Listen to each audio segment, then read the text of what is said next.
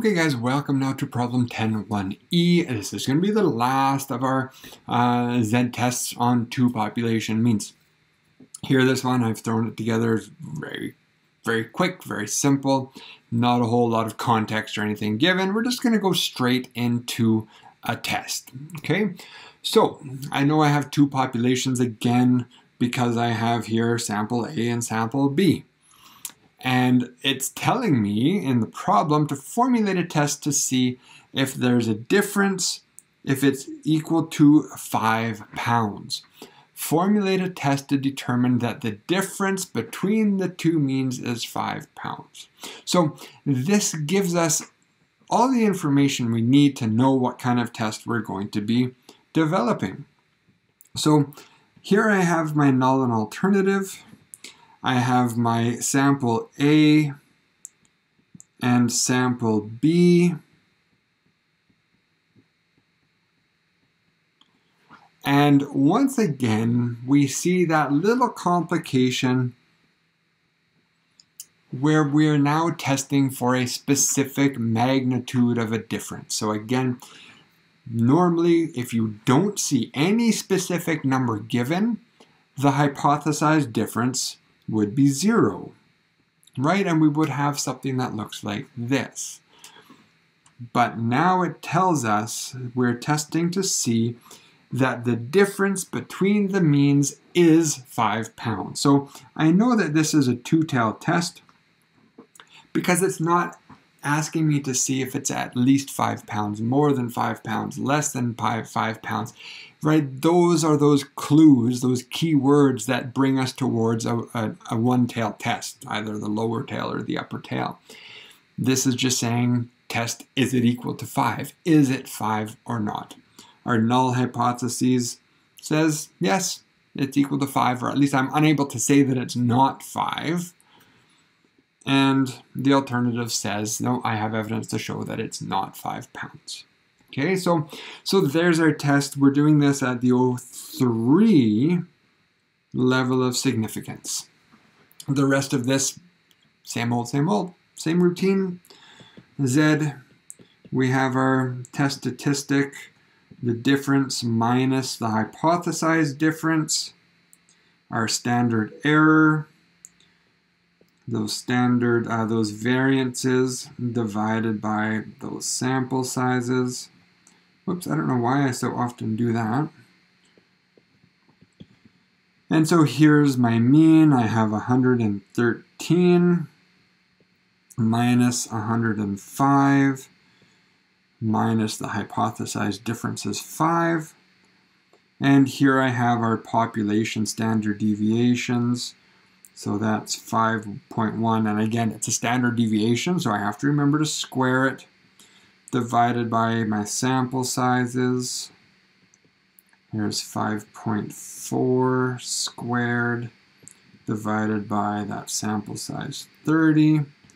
So this gives me, let's see what I have, 113 minus 105 minus 5 divided by 5.1 squared over 35 plus 5.4 squared over 30. And so here I have my test statistic 2.29. We've done so many of these problems now. I imagine you guys are into this kind of routine, right? Because you see the similarities. Again, the only kind of complicating factor here is that non-zero hypothesized value. And it's really only a complicating factor because chances are the majority of the practice problems that you do, that hypothesized difference is 0. And so that puts you at risk of getting into this routine, right? This habit, and you stop thinking and just start doing. And when that happens, it's easy to overlook the little differences that can pop up. So here we've got our test statistic. Now we want our p-value. So I come down to our tables. I'm looking for 2.29. And yes, I am using the negative side because the distribution is perfectly symmetric. What I want is the area in the upper tail from positive 2.29, right? But that's exactly equal to the area in the lower tail to the left of negative 2.29. Otherwise, if I look up positive 2.29, which I can do just fine, there's 2.2 and here's 9, and so I come down here, and I come over here, and again, it gives me a useful value, but that's not the one that I want. What I need is 1 minus 0.989, because I want that upper tail value. Again, I know this because we're not quite finished yet, right? If I write this down and I say, well, my p-value, let's just assume that I make this mistake and I think, oh, that p-value, because I looked up positive 2.29, I think my p-value is 0.989.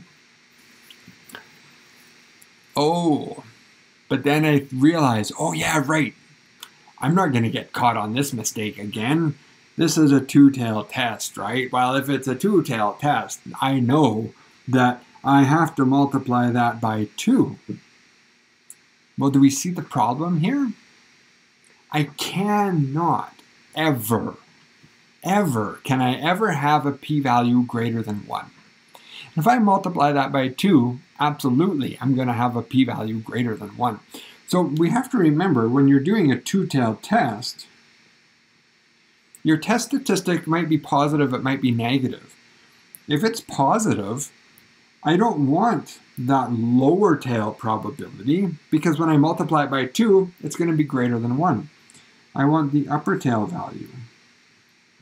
If I get a negative test statistic, well, I don't want the upper value anymore, because when I multiply that by 2, it's going to be greater than 1. So if I have a negative test statistic, I want the lower value. And that's what I multiply by 2. So our p-value here was 0.011. I multiply that by 2, and I have 0.022 as my p-value. Good. So that brings us to our conclusion. Alpha is 0.03 with a p-value of 0.02. Here I can comfortably reject. I say comfortably, but we are actually fairly close. 0.02 is pretty close to 0.03, but applying that rejection rule, our p-value is less than alpha, so here we are definitely going to reject. To interpret that conclusion, well, we weren't really given a great deal of context. We don't really know what this sample represents, so my ability to interpret is going to be pretty minimal. And here I'll simply be able to say that, well, we have evidence that supports the alternative hypotheses, which means that the difference between these two samples is not 5. If I had more information about what these samples represented, I would incorporate that into my interpretation. But otherwise here we have evidence to reject the null hypothesis. We do have evidence to show that the difference between these two averages is not 5. So that's about it. Confirm with an interval. So in the previous video, again, we talked about how a test and an interval are two different things, but when two properties hold, they are consistent, right? We can compare an interval only to a two-tailed test, which is what we have here, and of course only when it's a comparable level of confidence or level of significance. Our level of significance here is 0.03, which means that I need to develop a 97% confidence interval. So here's my formula, and you'll notice the formula is unaffected by the hypothesized difference, right? We have that hypothesized difference there of 5. It doesn't matter because, again, that's one of the differences between an interval and a test, right? An interval is just an estimate. There's no hypothesized values. There's no assumptions, no claims. It's just an interval. So the formula never changes, at least for two population means. So I have something like this. And here I can input our numbers. So my sample means are 113 and 105.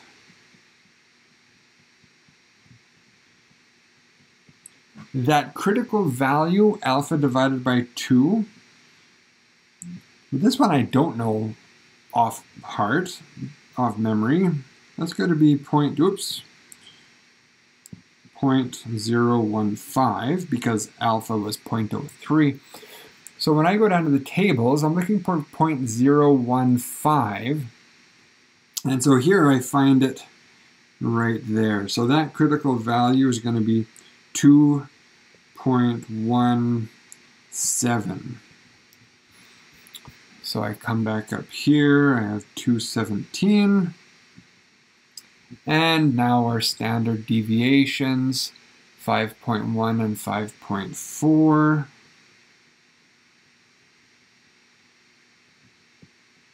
And our two sample sizes, 35 and 30. Now, once again, I am going to calculate that margin of error separately, just because I find it's easier to do it in a couple of steps rather than cranking all of these numbers through my calculator at once. A little more room for error there. So here I have my point estimate is 8. That margin of error, so that's just this piece here, is 2.17 times the square root of 5.1 squared over 35, 5.4 squared over 30. So my margin of error here is 2.84. So now I can calculate my upper and lower limits. This is going to be 10.84, and this is going to be 8 minus 5.16. So I have 97% confidence that the true difference in the population means is between 5.16 and 10.84. So this is that hypothesized difference between mu A and mu B. And again, did I say hypothesized difference? This is our confidence interval estimate for the true population difference between mu A and mu B. Now, how does this compare with our test? Our hypothesized value for the test was 5. We rejected that. We said, no, I do have evidence to show that it is not 5. How is this interval consistent with that conclusion? Well, I can see that it's consistent with that conclusion because at that level of confidence, it's between 5.16 and 10.84. At that level of confidence, 5 is not an option. 5 is just over here. It might be close, but it's outside of that interval. So because it's outside of that interval, that is consistent with the alternative hypotheses. If I am 97% confident that it's between 5.16 and 10.84, well then at that level of confidence, I can say it's not equal to 5. My evidence supports the alternative here, that it's not equal to 5. Okay, so that's it. That's all there is to it. I say that as if it was nothing, but here we've gone through quite a few practice problems of two populations, one-tail test, two-tail tests, with a couple of different hypothesized values. So hopefully everybody is getting a good idea of how these work, I hope. And we'll get on to the next section of Module 10 very shortly. Thanks for watching.